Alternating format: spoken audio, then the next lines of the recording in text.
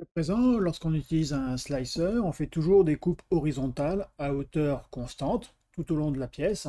Ce qui pourrait être intéressant, c'est de développer d'autres stratégies de découpe avec des variations, soit dans les hauteurs de découpe, soit dans la position du plan de découpe ou dans la forme du plan de découpe.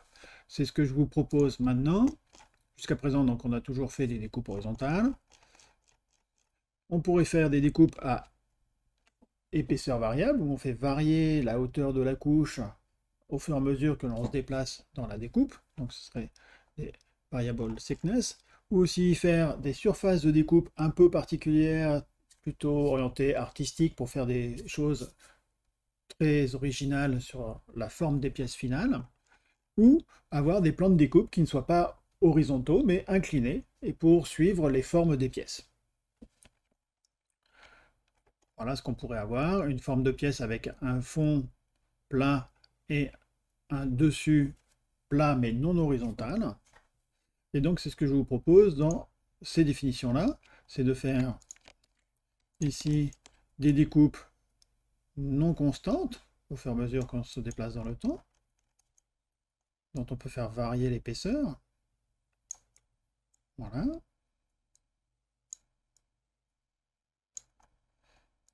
Donc ça c'est le variable thickness avec une variation linéaire. On pourrait aussi avoir des formes de découpe qui ne soient non horizontales. Voilà. Ici, on pourrait faire varier la hauteur de découpe. On pourrait même faire varier la forme de la découpe.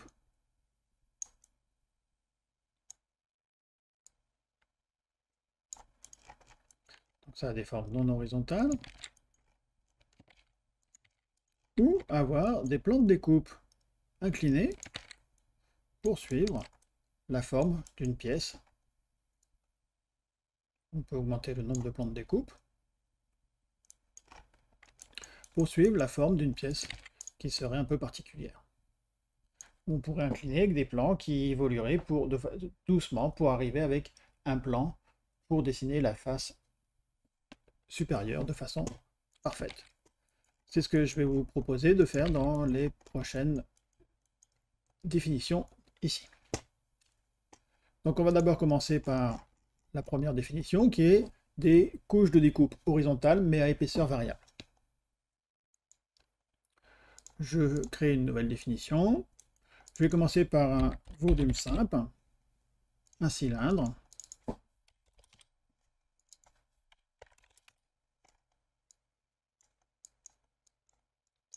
défini par le rayon et la hauteur. Je vais créer ici un composant qui va me permettre, si je récupère cette définition, de faire la jonction ici avec n'importe quelle définition. Vous pourrez la réutiliser quand vous voulez. On va demander quelle est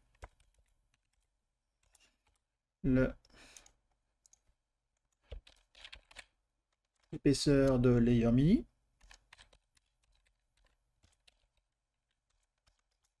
Minimum thickness. Et maxi thickness. Il faut que j'analyse la forme que je reçois, donc je vais créer un bounding box.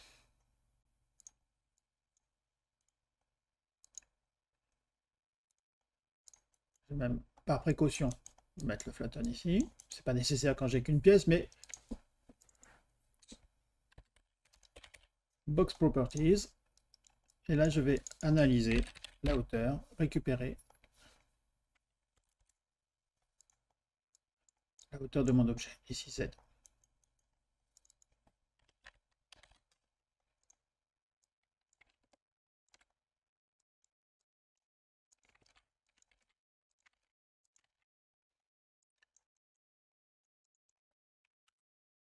Je divise la hauteur de mon objet par la valeur moyenne des plans, et ça va me donner en gros le nombre de plans de découpe qu'il va falloir mettre en place.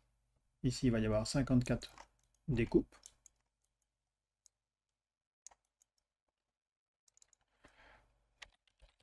Et je vais créer une interpolation linéaire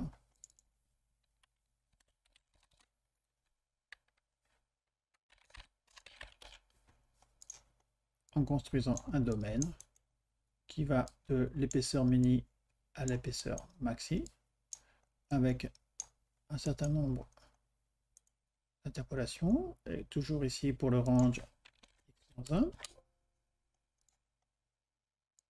Donc là j'ai 55 valeurs pour ici 55 valeurs.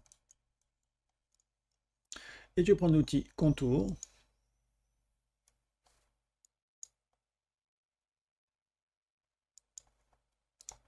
Je découpe ma forme suivant à partir du plan XY avec un offset qui est variable.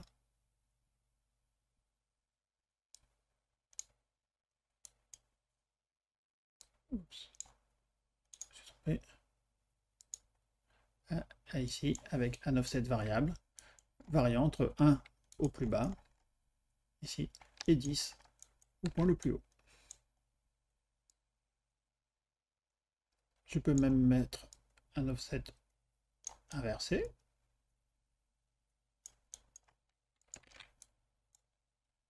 Entre 10 et 2. Voilà. Donc là, j'ai créé ce que j'appelle le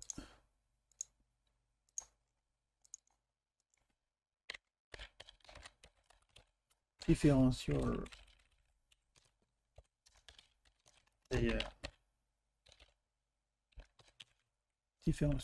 layer thickness.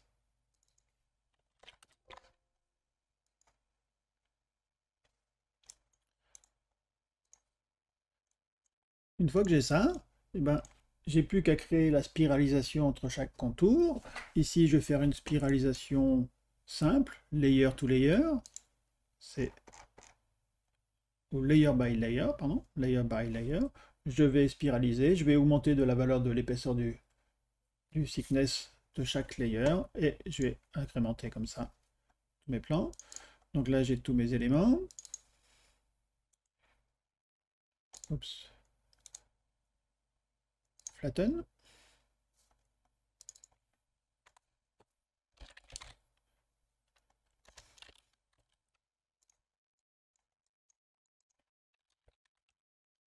Je recommence la définition que j'ai déjà vue à la vidéo précédente.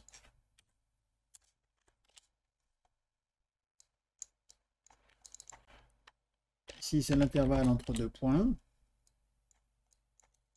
qui va définir la précision.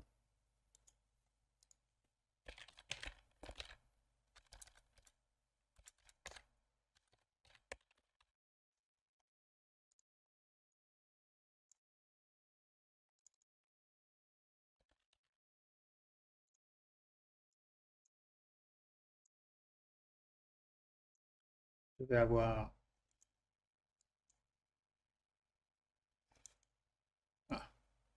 voilà, 209 points pour chaque élément. Ces points-là, je vais les bouger, déplacer, suivant Z, une valeur correspondante à chaque épaisseur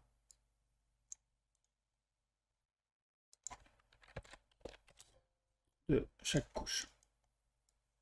Chaque épaisseur de chaque couche est définie ici.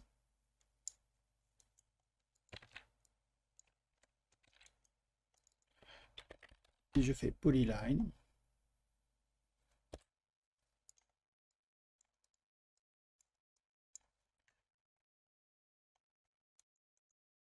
je cache ici, je vois que j'ai bien généré une spirale dont la valeur est faible en bas et la valeur est forte en haut.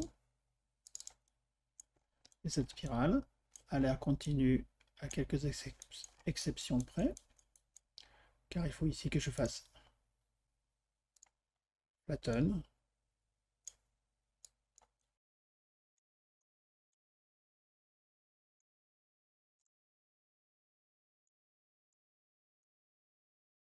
et là, j'ai J'ai une petite erreur ici qui apparaît.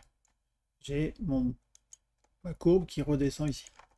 Ça ne va pas. Si je bouge un petit peu, je m'aperçois que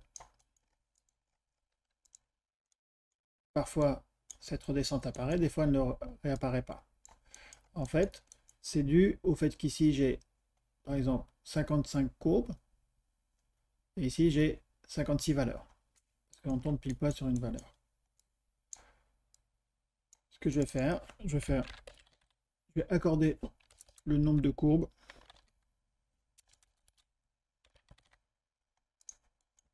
à la liste des couches que j'ai.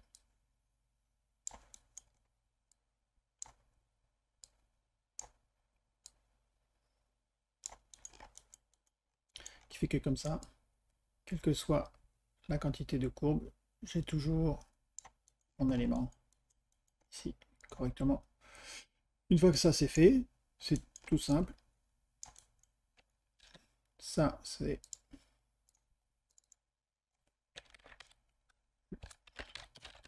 spiraling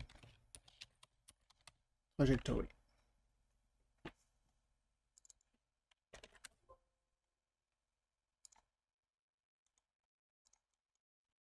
Et à partir de ces points-là, qui sont tous les points de passage, je n'ai plus qu'à faire XY plane et puis envoyer tout ça au robot sous la forme de commande de robot, comme on sait le faire, ou en faisant un copier-coller. Je vais vous montrer rapidement.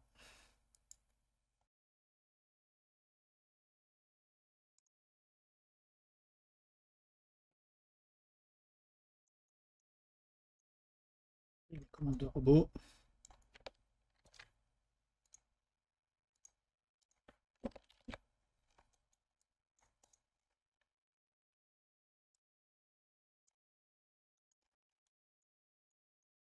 Voilà, le robot qui va spiraliser un objet avec des courbes de hauteur différentes et tout ça de façon dynamique.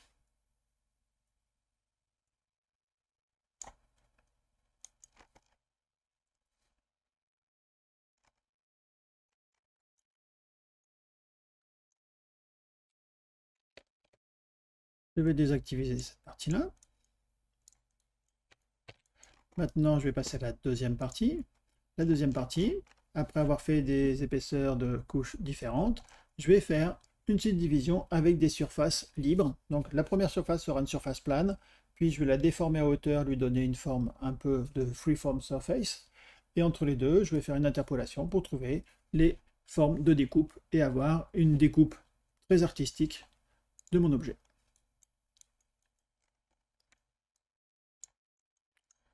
Je vais recommencer par récupérer une forme. Ici, un cylindre.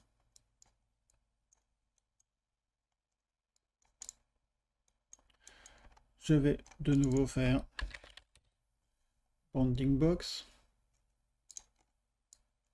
avec flatten, union object, evaluate box.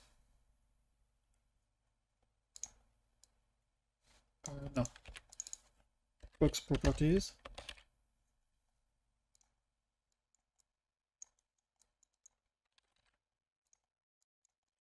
Et là, je vais déterminer quelle est la surface au sol, la première surface en bas, et je vais créer un plan de cette dimension-là.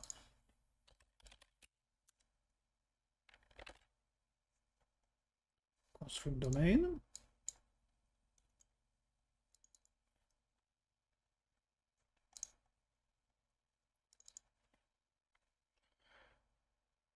Je vais affecter un coefficient au x et au y.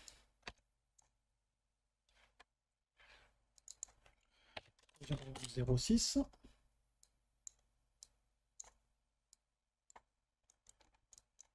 Ici, je vais faire l'expression de moins x à x.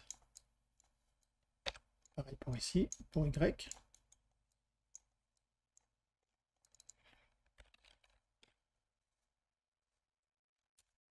Plane surface.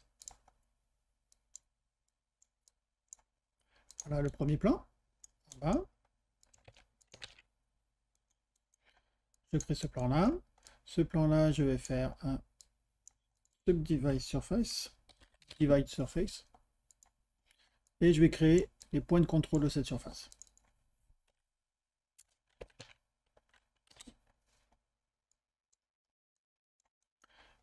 Ici, j'ai des points et je vais faire surface from points.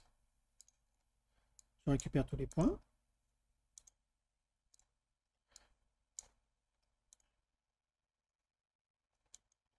Et le nombre de U ici sera égal à x plus 1.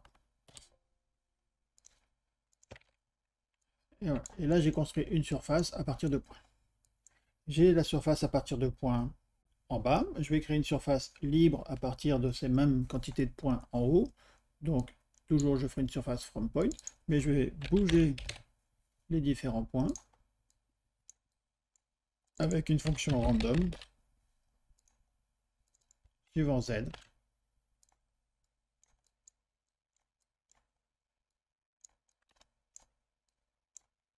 Et je vais créer une nouvelle surface. Il faut que je définisse ici le nombre de points avec listLength.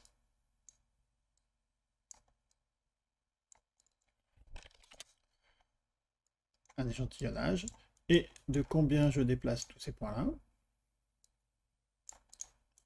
Ici, je vais créer un domaine.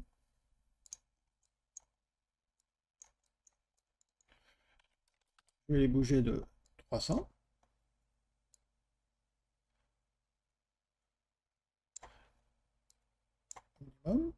Et je vais faire plus et je vais ajouter une variation possible entre moins 100 et 100.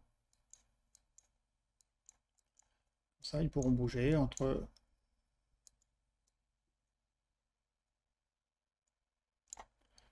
si j'augmente le nombre de points ici,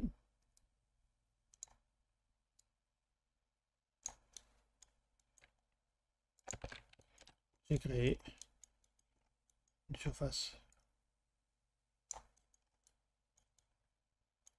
qui permettra de découper la forme de façon un peu particulière. Je peux augmenter cette valeur à 200. Voilà, qui est un peu plus rigolo.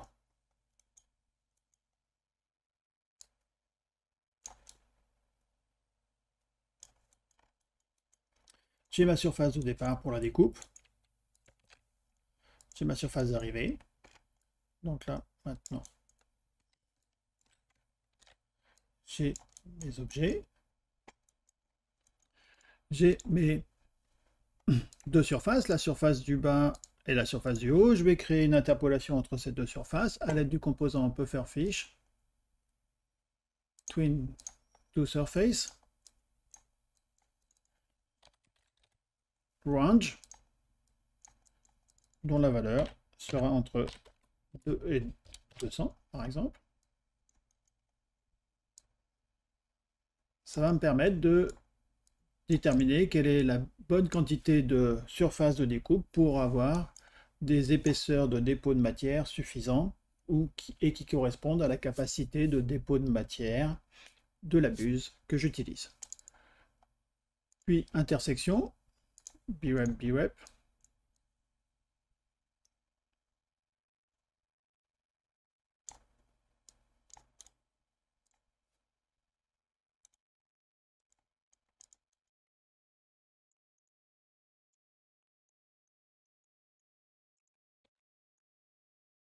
Ici, j'ai mes courbes d'intersection. Je vérifie qu'elles soient fermées.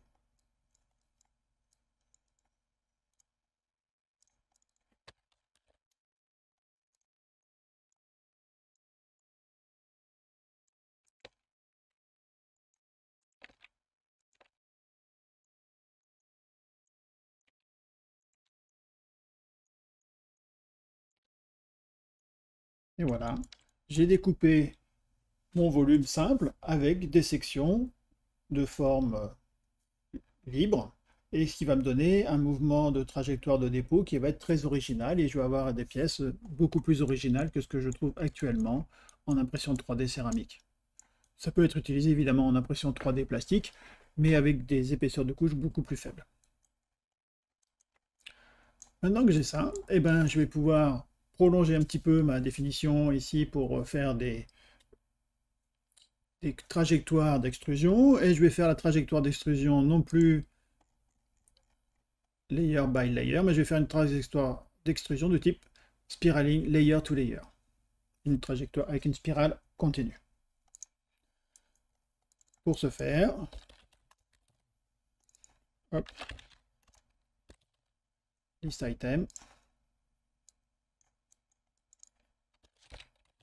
length,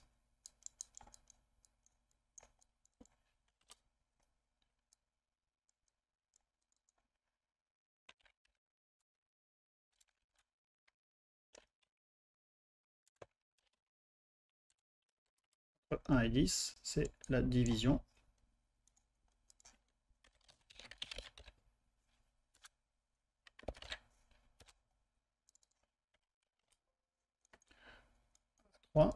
Et après, divide curve.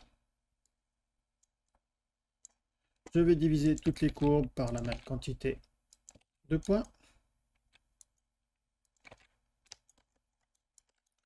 Et je vais créer, comme j'ai des courbes qui ont des hauteurs différentes au fur et à mesure, je vais créer une spirale continue, non plus layer by layer, mais layer to layer. Ici, tout ça, simplify. Relative item. Relative item. Entre la branche, avec un offset de 1 entre les branches. Je vais créer un vecteur entre la branche n et la branche n plus 1. Un range qui correspond ici au nombre d'éléments.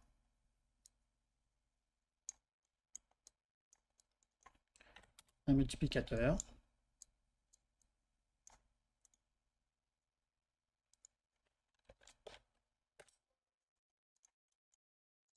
Et je vais déplacer chaque élément du vecteur indiqué.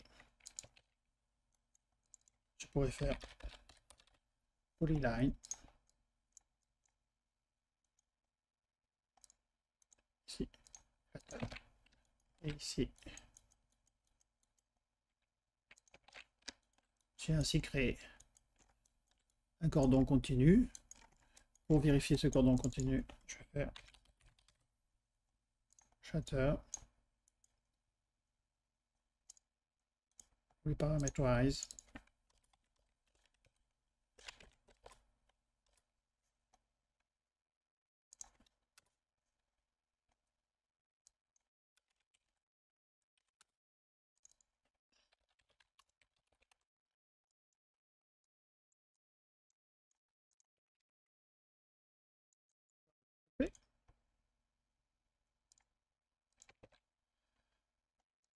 voilà la courbe.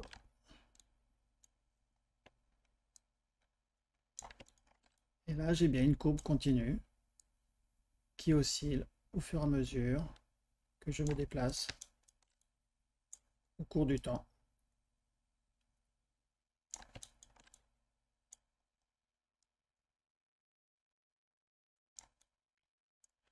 Voilà, ça c'est très bien, c'est parfait.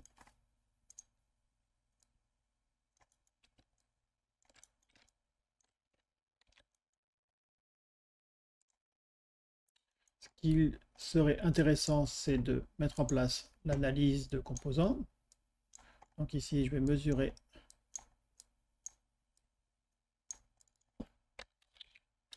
la distance entre le point A et le point B. Je vais faire une vérification visuelle que tout est correctement aligné. Oui, c'est bon. bones.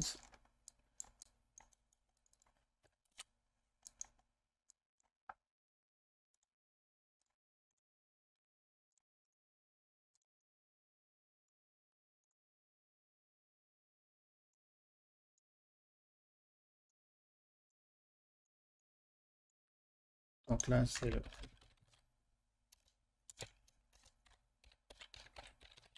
les épaisseurs de chaque couche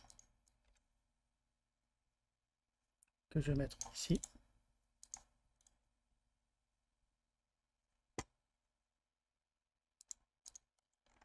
Et je vérifie que tout ça, c'est compatible avec l'épaisseur de ma buse.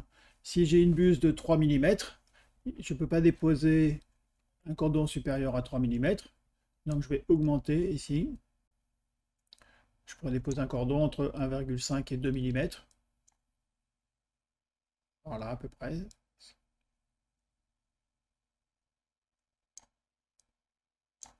Donc voilà, je règle manuellement les valeurs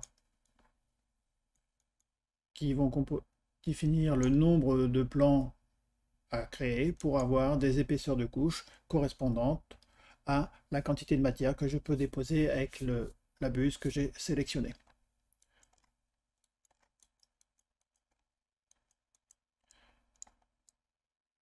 À partir de là, évidemment, encore une fois, si j'active ceci, que je crée les plans XY, à ce niveau-là, que je les envoie dans le robot, faisant évidemment flatten.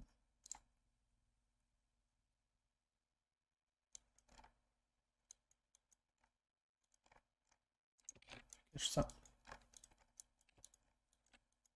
Et ben, c'est mon robot qui va créer automatiquement les plans de dépose avec toujours ça, c'est la partie robotique qu'on a utilisée lors des vidéos précédentes. J'ai juste à faire un copier-coller.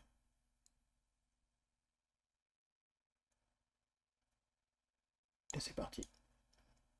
C'est fini. Donc là, j'ai fait une méthode très artistique de découpe. Maintenant, je vais passer à la dernière méthode de découpe, qui est la méthode de découpe angulaire. Je prends un plan, je lui donne une inclinaison jusqu'à ce qu'il se termine parallèlement à la face supérieure de ma pièce. C'est intéressant si je fais des pièces avec une forme, avec une face supérieure inclinée, comme c'est le cas sur cet exemple-ci. Ici, au lieu de faire une interpolation entre surfaces, du coup, on va faire interpolation entre plans. Je vais renommer ici.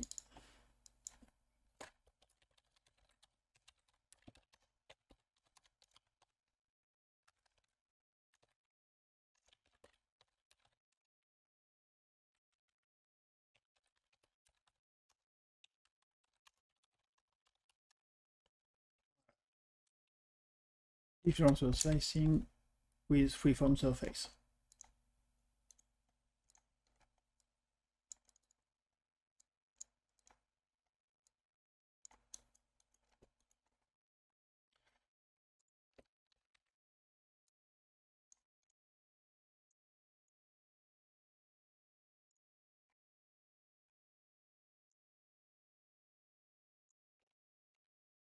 Tout ça.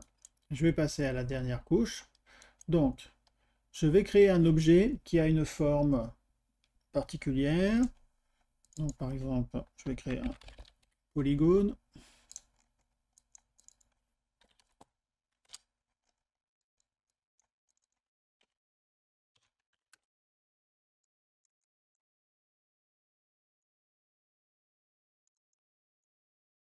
Je vais créer une courbe ici dans Rhino à partir du point 0.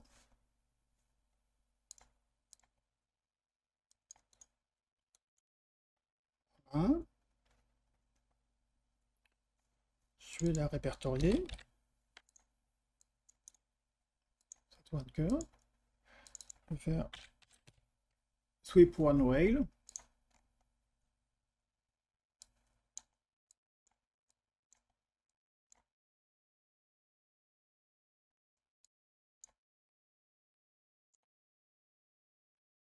Donc là, j'ai une extrusion continue. Ce qui serait intéressant, ce serait de mettre en place curve. Non, je vais aller dans curve.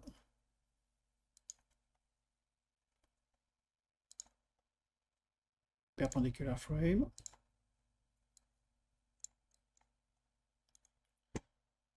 Parameterize.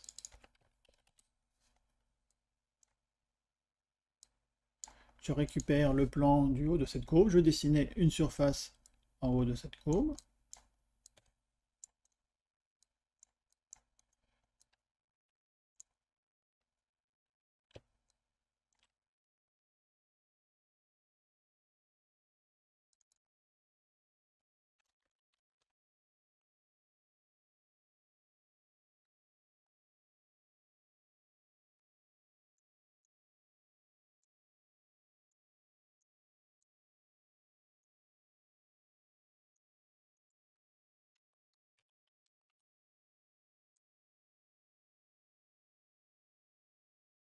Même donner un peu d'originalité à cette section. Voilà une courbe. Je peux la sélectionner, activer les points de contrôle, modifier les points de contrôle. Voilà, une impression 3D un peu particulière. Donc là, je vais corriger ça pour pas que ce soit trop, soit imprimable dans la réalité. Voilà, très bien.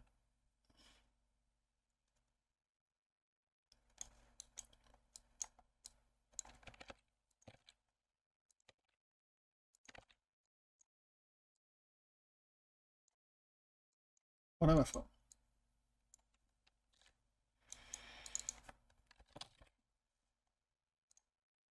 Je récupère ma forme.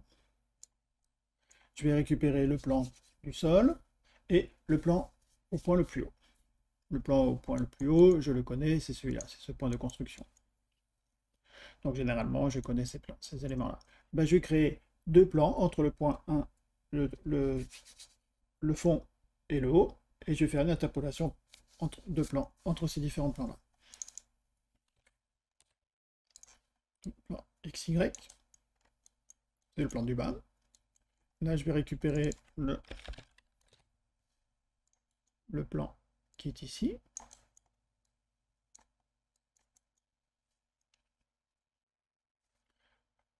Maintenant, je vais faire pufferfish, number plane, twin two planes, between plan 1 plan 2, range,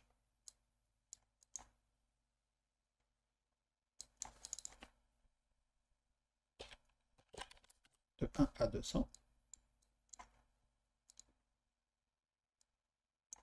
Voilà tous les plans ici. Puis, intersection, mathématiques, B-Web and plane, plane, B-Web. Le calcul est un petit peu long.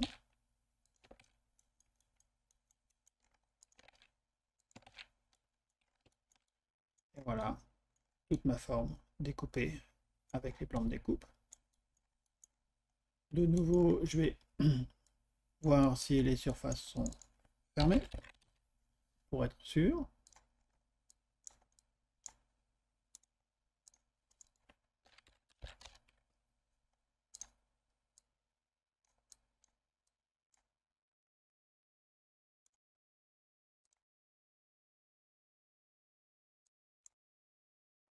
« 74, c'est bon, toutes les surfaces sont fermées. Puis de nouveau, list item. Et là, je vais créer encore une fois length, divide,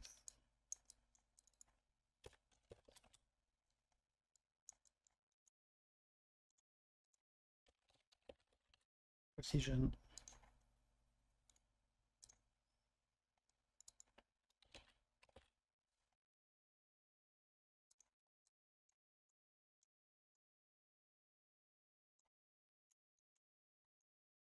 On va essayer de faire quelque chose de type align seam curve.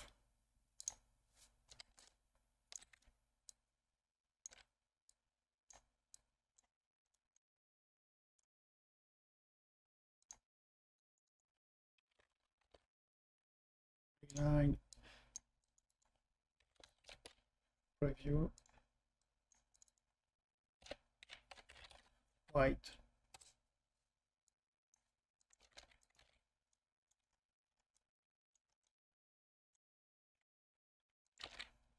C'est bien, toutes les courbes sont alignées.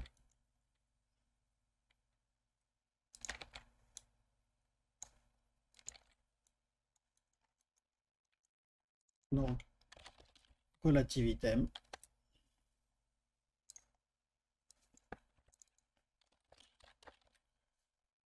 Relative item. Simplify.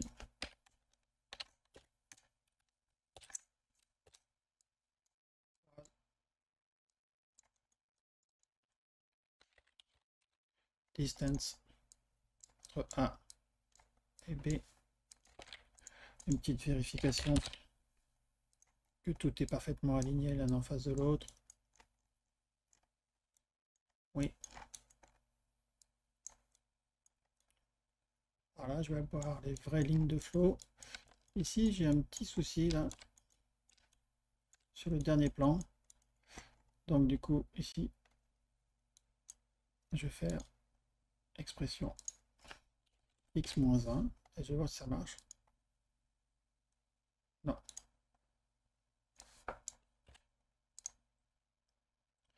Là, je vais faire que index. Je vais supprimer le dernier plan de coupe.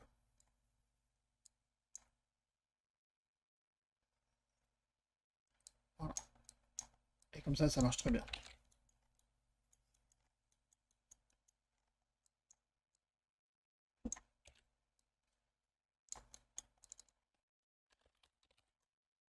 Bounds.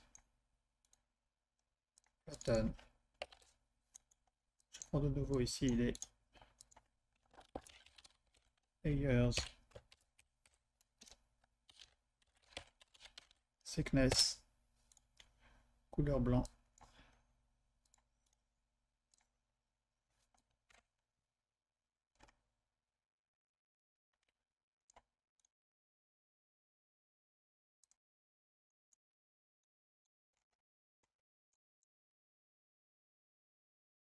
Et ici, je vais pouvoir spiraliser en faisant de nouveau vector to point, move,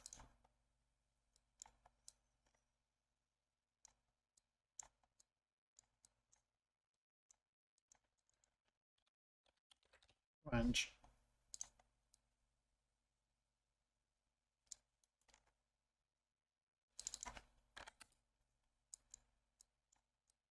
Et je multiplie le vecteur par un coefficient entre 0 et 1.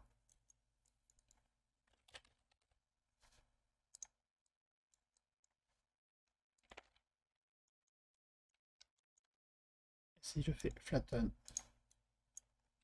tout est parfaitement enchaîné depuis le début jusqu'à la fin.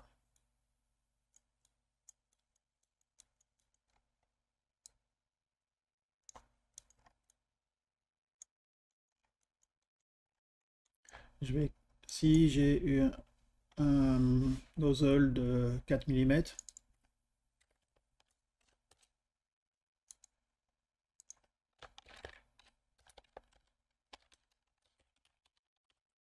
je ne pourrais pas déposer de couche supérieure à 3 mm, entre 2 et 3 mm, donc je vais être obligé d'augmenter ici.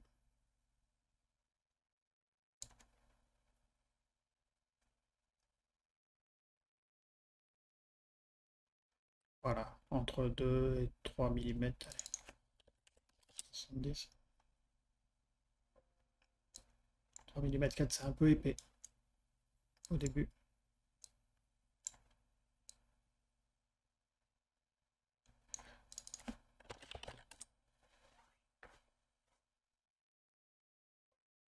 Voilà. premier élément dessiné.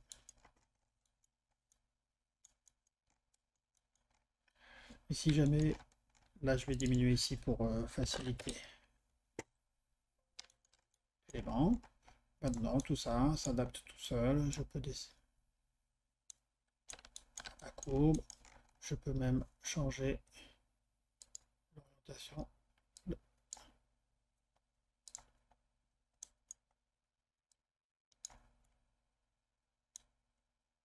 Et tout ça fonctionne parfaitement, évidemment, puisque c'est la puissance du paramétrique.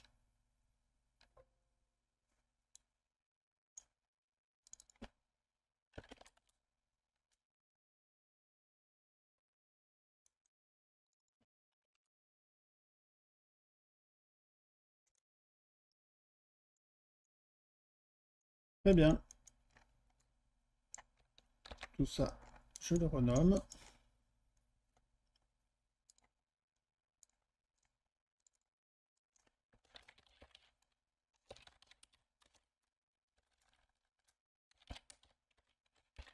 Shape Creation.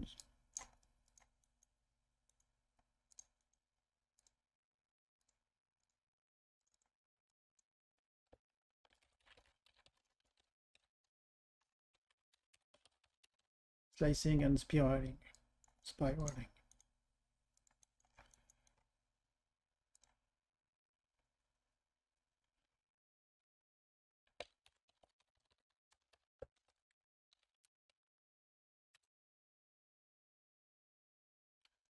J'ai tous mes éléments ici. Je veux contrôler le robot.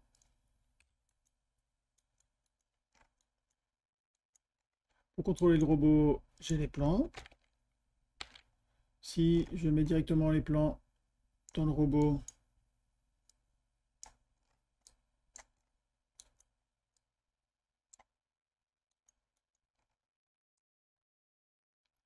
j'ai une extrusion sur XY qui reste horizontale. Ce qui pourrait être intéressant, c'est d'avoir le robot qui s'incline au fur et à mesure qu'il imprime. Donc pour faire ça, il faut que je récupère le plan de passage de chaque point. Et les plans de chaque point sont définis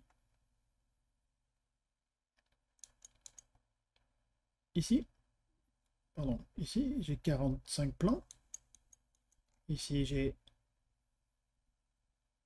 44. Simplify. De 0 à 43.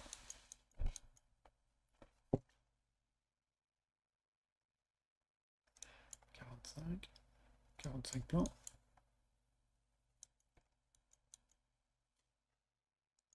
Je vais récupérer ces plans-là de passage.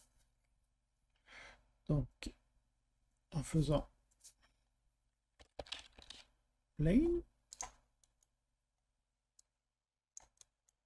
voilà, j'ai tous les plans de passage ici, le horizontal jusqu'au bout. Je vais faire une origine, les plans de base, accrochés aux différents points ici. Il faut que ici je fasse graft pour qu'ils soient tous parallèles à ma courbe. Pour que chaque plan qui soit sur la branche 1 corresponde au plan de la branche 1 ici. Une fois cela fait, je vais peut-être faire un align plane by minimizing their rotation en faisant flatten, et j'envoie ça tout ça dans le robot.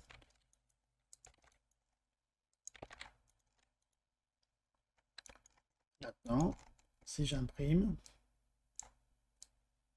le robot démarre horizontalement et au fur et à mesure qu'il monte, il va s'incliner pour être parallèle au